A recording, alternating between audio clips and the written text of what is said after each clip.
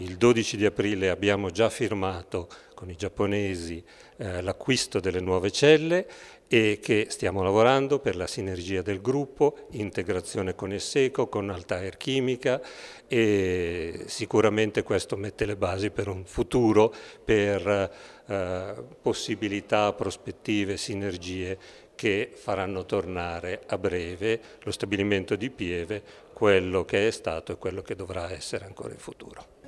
Dopo un inverno di lotte, a Pieve Vergonte il 1° maggio è stato salutato con una grande festa. Un lavoro sinergico fra più attori ha garantito la sopravvivenza della fabbrica. Un segnale importante, ma anche un segnale importante che arriva dal territorio.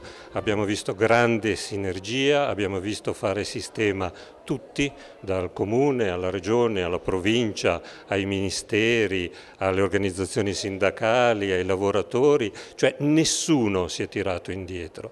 Io sono solano e sento da una vita dire che dobbiamo fare sistema, bene, questo è stato l'esempio in cui si è fatto sistema. I risultati si sono visti anche perché il gruppo Esseco, la famiglia Nulli, ha trovato quest'ambiente e poi ha trovato un sito industriale dove poter investire, dove poter sviluppare l'industria. Oggi, dopo una lunga battaglia, tutti insieme siamo riusciti a riaprire lo stabilimento. Il 1° maggio si festeggia il lavoro per il futuro.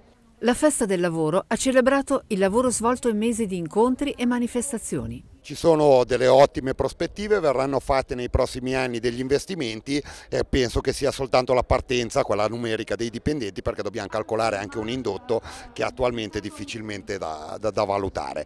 Sicuramente abbiamo fatto tutti insieme un buon lavoro per dare prospettiva alla nostra provincia.